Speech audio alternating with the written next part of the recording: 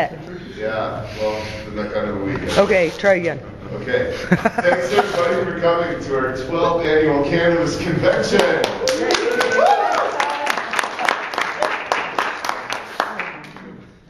Yeah, it's been a long week. It's been a struggle to see at the start so few here, and a surprise for me. We've had International Medical Marijuana Week this week, and the turnout hasn't been great. It seemed my timing with each event has been poor. At the beginning of reading week has meant most students are gone, and otherwise the beautiful day and everything else seems to work against us. On the other hand, there's already, last I checked, 28 online, hopefully more. And these are videotaped and put up on YouTube, and otherwise I'm sure the room will fill up as the day goes on, and certainly every single person here can make a huge difference if they choose to. And some of the people here have already done that. We have a lineup of speakers that are individuals who've worked in some cases decades in this field and have put their lives in some ways online, but in other ways it's very rewarding work. And we're here to learn and to share with them. And we're also fortunate enough to have Jody Emmerich come over as well. Hey, Jody. Welcome, Jody. So she'll be speaking at the end. I'm kind of going to let her speak when the masses have formed, per se. And otherwise, it's going to be a really exciting day for us all. There's lots to talk about with Hempology 101. As well. I try to fill in little bits and pieces, and I'm really pleased to announce that this is in fact the middle of our convention season. We had a fantastic convention at UBC a couple of weeks ago, and 4 weeks from now we have a convention in Nanaimo, which will be our second there. And in fact, in the fall we hope to have a UBC Kelowna convention, building a community of activists and students and patients in Kelowna through Hempology as well. So it's really exciting times for Hempology, and I'm really always proud and happy to be here. I'm really looking forward myself to Chris Bennett and I going head to head. We're going to start with my friend Bill Finley, I should say first. Bill's a local hemp store, hemp activist, and we're always lucky to get him up here and speak and bring us up to date on what's happening in that field. But the second speaker today, my very good friend Chris, has written about the history of cannabis and studied it more than anyone in the world, I would say. And we have a lot in common, but there is one difference we have. And have you heard what I wanted to be? Well, I'll give you a little advance warning then, because Chris and I will agree that the tree of life, historically, before 2,000 years ago, most often represented the cannabis plant, and we'll establish that to start with. But we do have a point of contention, however, and I'd like to explore that more fully, and that is around the tree of knowledge of good and evil. Chris believes that represents the cannabis plant and ceremonies and peoples that used it. I firmly believe the tree of knowledge of good and evil represents the magic mushroom and cultures and ceremonies that developed around the ritualistic use of the mushroom. So Chris and I are going to go head-to-head, mushrooms versus pot, the tree of knowledge of good and evil. So yeah, I'm looking forward to that. It's going to be a lot of fun. And then also, I think being a lot of fun is Jeremiah. He's been poking around here. There he is, the headmaster of cannabis culture, I might say in some ways now. He's really plugging away. It's awesome to see the work being done through the online cannabis culture, and we're being featured as well here today. And so this is Jeremiah's first chance to speak with us. I'm sure he'll be at numerous Hempology events, speaking and helping teach at the UBC as well. So we're delighted to have him here with his burst of energy. And a beer, Ted. All right, thank you.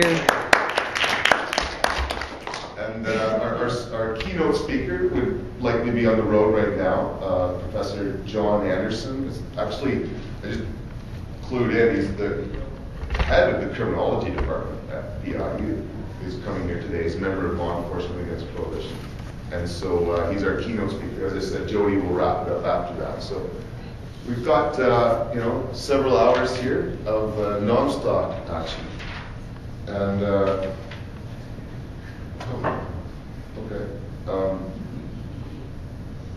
sorry, this just came to my attention. Newsflash.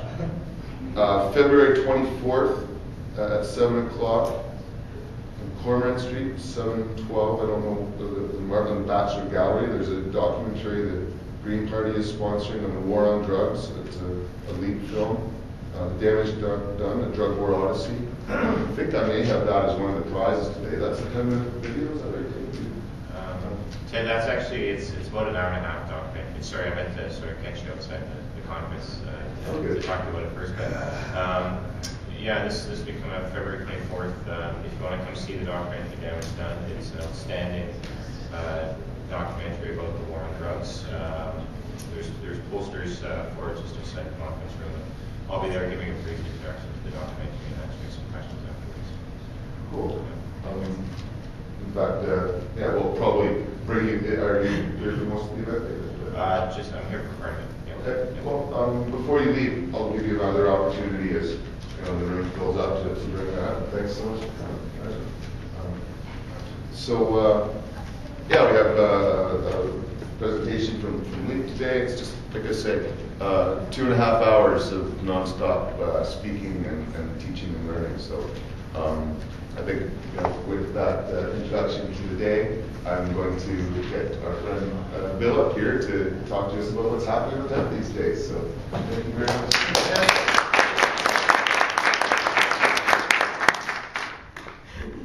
Always a pleasure to come up to Hempology 101, and this is my second time at the annual meeting. Cannabis, that's why we're here. Cannabis sativa, cannabis indica, and cannabis something else. Indica is what is, the plant that forms for the medical marijuana, the pot use.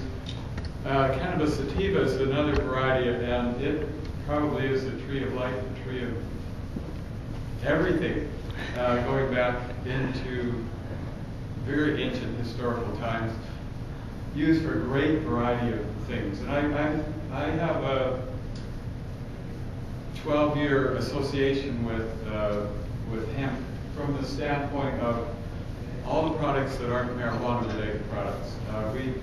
My son actually started a company called Hemp Company, and our idea was to showcase the beauty of hemp that can be used for multitudes of products. And since I got involved in it, I was just blown away by how many things over the centuries have been made from hemp.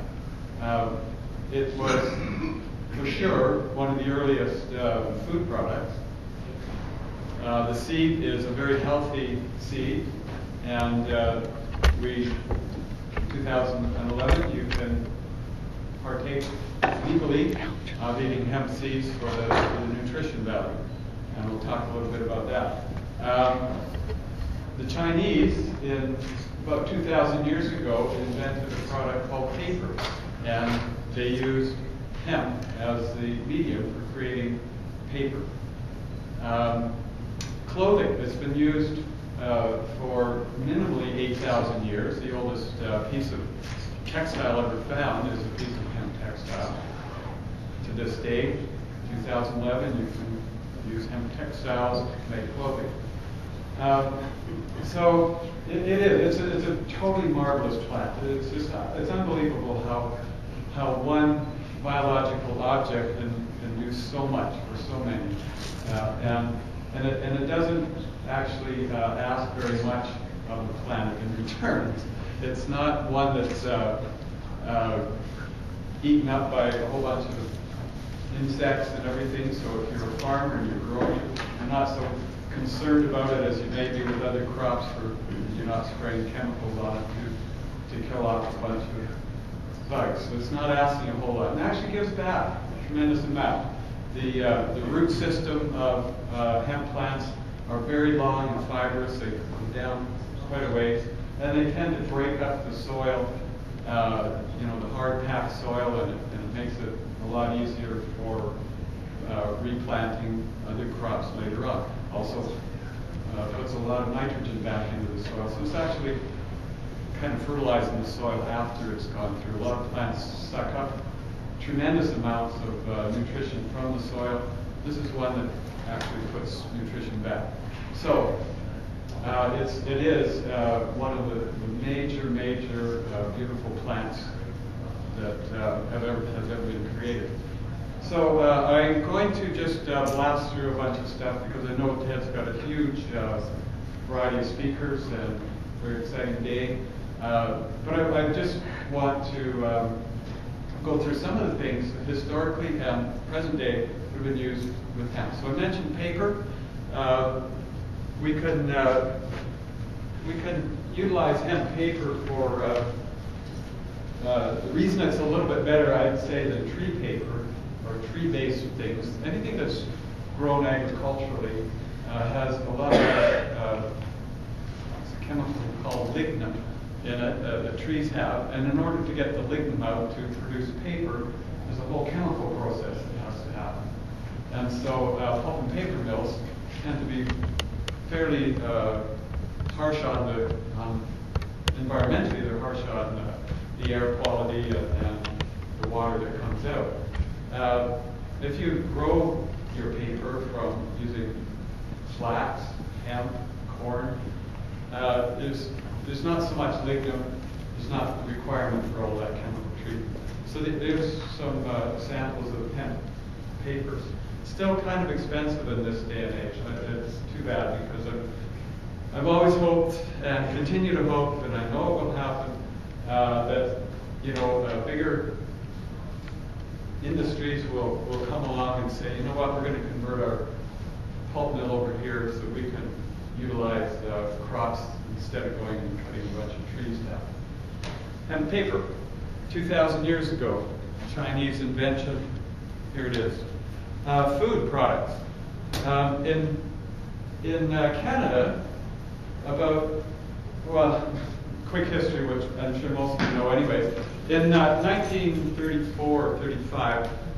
Sorry, I got to interrupt a bit back to the hemp bit. If you guys haven't read in the recent issue of the newspaper, our friend Kristen described how to make hemp just like the Chinese did thousands of years ago. In fact, we put this one in a frame for her school project. She made various grades of hemp paper. Yay. And so you can see this is mountain mint, one of the strains of pot we sell at our club. And we made some paper out of it. And we have other thicker, coarser grades at the store as well. And yeah, it's really neat to show it off.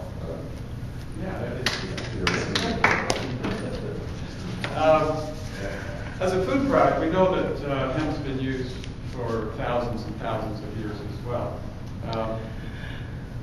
In the 30s at some time, through the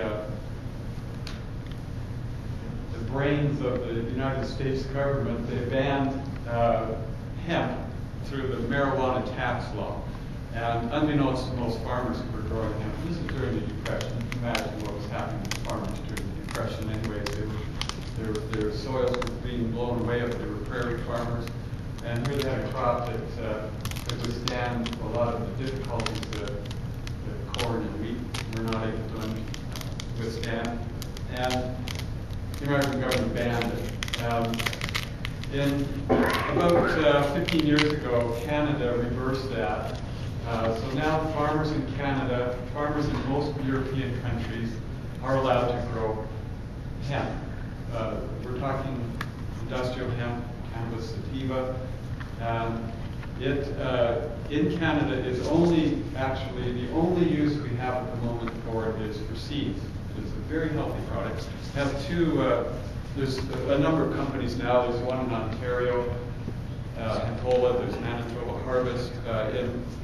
We sell a lot of hemp hearts. This is actually a trademark brand. Even though a lot of people like to use it from Lethbridge, Alberta. In order for this seed to come off the farm, it has to be unable to be grown. So these have the outer shell taken off. This is the heart of the seed. Full of omega-3, 6, and 9, so it's a very healthy form. There's also a lot of protein. So for people who are cutting back on their meat supply of protein and need to balance that, hemp is a really excellent source. In the last few years, we've met a very lovely young man. He's a farmer from Saskatchewan. And we know Blake because he lives now in Victoria. So our tendency is to, if a customer is asking, then we always sort of slide him on and say, hey, get the good seed. He is growing his crops organically. This is a certified organic Hempology hemp seeds. Looks exactly the same as the ones in the bucket there. Same amount, same price. He also creates a powder form in which you can mix it in as a flour if you're baking. You can put some flour in. It works really well in pancakes. You can also put it into smoothies. It sort of blends in a lot more easily than the seeds themselves. I wanted to talk a little bit, well, I've got Blake on my mind. He's a young man. He's 29. I had a little meeting with him yesterday. That's how I found out. He's grew up on a farm in Saskatchewan. And as a young man, the family went to California, but they maintained a farm back in the prairies. All the time, their parents were trying to sell the farm, but it's dirt cheap, unfortunately. Nobody would buy it. And the good news was, Blake and his brother said, hey, Mom, Dad, let's go back and let us use the farm, and we want to go hemp. So he got totally involved, and he had to go around rural Saskatchewan and find machinery that would allow him to cut down the plant. It's a really strong, hard, fibrous plant. So regular farming equipment just gets all gummed up. So, but he went back and he said, oh, right there, back 40, there's a guy that's got a machine from 1932, and he would buy it for $200 and fix it all up, and that's what he uses to do his hemp. So we're still in kind of an infantile stage in Canada around the growing of hemp. And it will blossom and bloom. I have my heart and soul into this. Two negative things. First of all, the big one is that the United States, in their infinite wisdom, this is 2011, the growing of this type of plant is still banned in the U.S. You cannot become a hemp farmer in the United States of America. So we're caught in that kind of conundrum because so much of what we do in Canada is inspired from the States. So Americans got in, there's 350 million of them, so pretty soon the technology's there, everything starts to happen. Here in Canada, there's hardly any of us, and we sort of bumble along and grab old machinery to do the job. So we're it's kind of always in the back. The second big thing, mostly what I do through our stores is we're a clothing store basically. And people say, well, does your hemp come from Canada? They're growing it in Saskatchewan like you're doing the seeds? No, because we don't have a textile mill. That is probably a couple $1 million or however many millions of dollars that it would take to create a textile mill. And I know the Americans will have it in a flash. And they could probably convert their cotton mills to weave hemp if they're allowed the farmers to grow it. So there's a whole lot of issues around what I do that are legal issues, and it's very, very kind of disheartening. The good news is there's a whole bunch of people out there working on it, and in my lifetime it will happen. I am convinced of it. So I want to just flash on a couple of other things. Ted always likes to bring this. This is hemp insulation. And I'm not sure if this is the same kind that's used, but I know that BMW and Mercedes-Benz use hemp insulation in their vehicles. it's one of the another natural attribute of this wonderful plant is how insulative it is. It's an amazing thing. So here are these two big European car companies that use hemp insulation in their vehicles. Yes, Well, most of the inside bracing, the extra impact bracing of vehicles is hemp plastic now. there you go. Yeah. So it's just come along. One of the main uses of hemp oil in the old days was in paint. And what happened to the paint industry when the Americans banned hemp, the growing of hemp, was that the paint industry floundered for a very, very long time. Now, coming back, here's a hemp shield, penetrating wood deck finish, so you can, it's all coming back. Over the centuries, one of the main uses of hemp was in ropes. And this is just a little variety. This is a Romanian or Hungarian, I'm not sure. My glasses can't read it. Product, and we've got them from really thin, right up to this size, and even a couple of big ropes. It was always used on sailing ships because it's one of the natural fibers that doesn't break down in water. And so before the advent of nylon, hemp rope was the main thing. In fact, hemp was also used in the sails, the uniforms of the sailors. It was because of the paper. And I don't know why this book's sitting here. Maybe I could ask Ted what.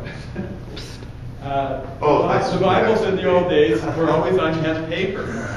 And to this day in Europe, they would still prefer, when they're doing like really expensive family Bibles that get passed down, that they're on hemp paper because it doesn't yellow and it doesn't degrade the way other tree-type papers do.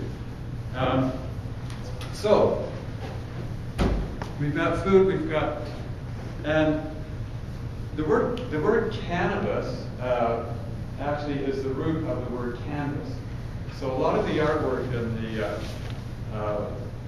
mid 1500s, 1600s, 1700s would have been painted on hemp canvases. The sailing ship sails were canvas sails from hemp. A very, very unique and mainstay of most industries up until the Americans banned it in 1935. So it's changed a whole bunch of stuff. Coming up, we're going to show you some clothing things. I'm wearing hemp shirt, hemp pants, and hemp shoes. Hemp under, no. Ted would. One of the commonest things that we sell is our bread and butter item are t-shirts. We have long and short sleeve in men's. We have different neck styles for ladies. Why do it? For me, it's because this is the plant that is good on the planet, good for the planet. You grow really well without all the chemicals. The other natural fiber that's used for clothing is cotton. Wonderful fiber. The only problem is in our industrial age, if it's not organically grown, it uses tremendous amounts of chemicals. And those chemicals get into our water systems.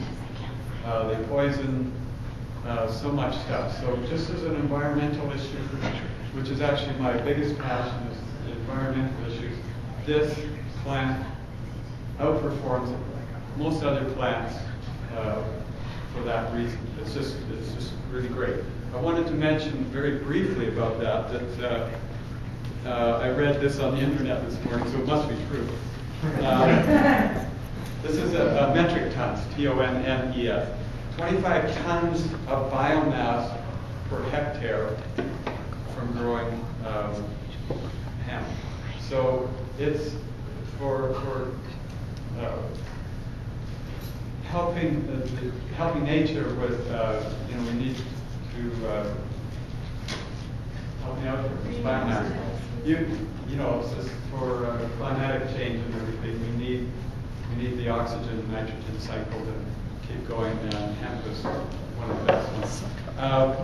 We think that if you want to be a farmer, you're going to make way more money with this crop than you're going to make with growing conventional crops. And so we'd like to see more and more young people get involved in farming and push for growing of hemp so that we can get the textile mills, so we can get more hemp products eaten and utilized for the health of the planet, for the health of each of us. Here, here.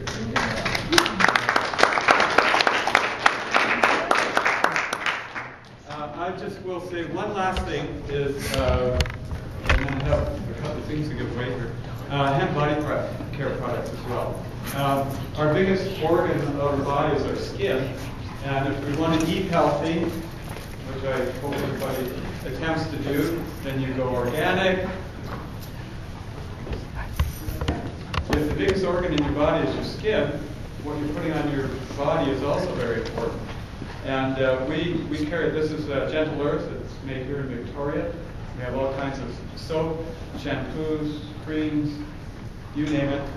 Hemp oil is put into it, and then when it goes on your skin, it's that much healthier.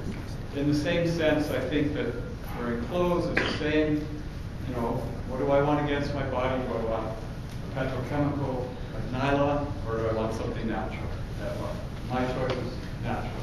So those are some things.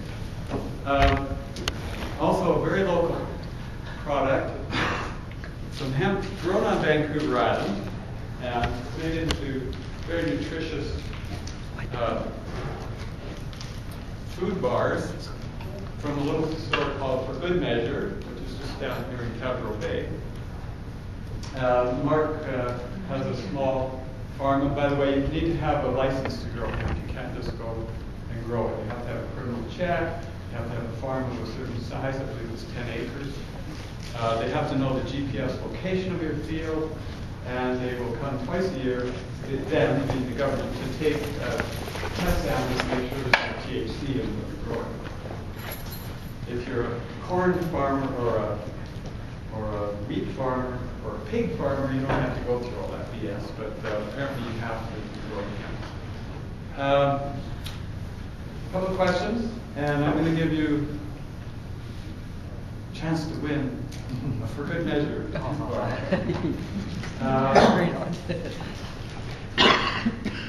What's a good one? Ted's got a beautiful green tie on, which is made of hemp. Here in Victoria, by the way. Give me a question. What's the name of the machine that is used to harvest hemp out of the field? Hemp harvester? Cotton gin.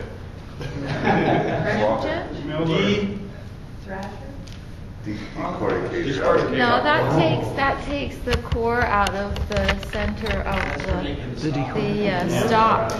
The decorticator? It's right in the field though. It chops it down in the field and then it breaks it up and separates Before it dries? the herds right off the field. That's why when George Slitson invented it, became so much more valuable to the farmers all of a sudden, because it could be harvested in the field and they'd have some very nice fiber in the herds, you know, coming out of the back of, it's basically a big combine that would have the two products coming out of the end of it. Cool. So decorticator. No, decorticator. Okay.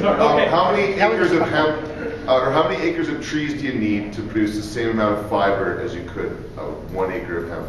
Over 20 year period. Over 20-year period, yeah. Oh. 87. Yay. Hey, Chris. What great, huge American industrialists believe, there's a couple of them, but the specific one I'm thinking of. Henry Ford. You can't give the answer until I give the answer. And I asked this 100 times. So I get the answer. Probably remember. He believed in growing products, and he made a plastic that had a lot of hemp in it, as well as some other things like soybeans. We made plastic out of natural items. Henry Ford. Henry Ford. But you can't win fight. Who else said Henry Ford? I was really hungry for one of them. There we go. Yeah.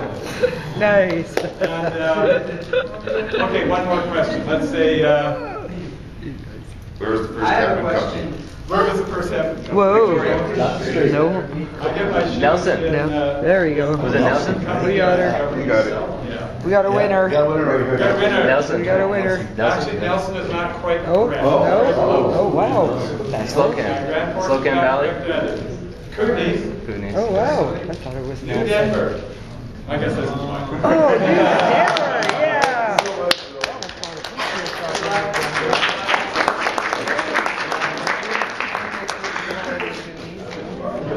Thank you so much. It's a great pleasure having a hemp company in town. If you haven't seen their top-notch store on Government Street, it's probably beyond a doubt in terms of hemp-only stores. Come on, Henry. Well, not hemp only, sorry, but like not a head shop. It's not a in head terms shop, of like yeah. cannabis store selling mostly cannabis products that have soya and About 90% or so. it's 90% stuff like We're that. online Nice. as well. There's a bunch of business cards here, so please, on your way out, grab them. Come and visit us. We've got 3 stores in Victoria, and we're online. Oh, and it's 3 stores in can I just Victoria, quickly yeah. mention these? Because we brought a bunch of these today. This is a couple of friends of ours who in the 60s were rock and roll promoters, and they kept some of the old posters from the day, and now we're printing them on both on shirts, but also on these lovely little roll-up and washable art forks. Nice. right? Yeah. Yeah. Yay. Thanks again, Bill. Like I said, hemp is really important to the world. I got my hemp distillation here. We got this hemp stain. We've used a bit of it at the store, but we're going to get into hemp building products this year. Sometime this fall, I think we're going to open up a stock depot on the island for people to give us their pod stock, and we're going to start building benches and saunas and stuff like that out of it. So the first one is going to be made out of just Jack Hare's stock. We're going to dedicate it to Jack himself. But yeah, we want to get things made out of hemp, and we're going to start making benches and stuff here this fall. I could go on about hemp a lot. I wouldn't be an activist without it. But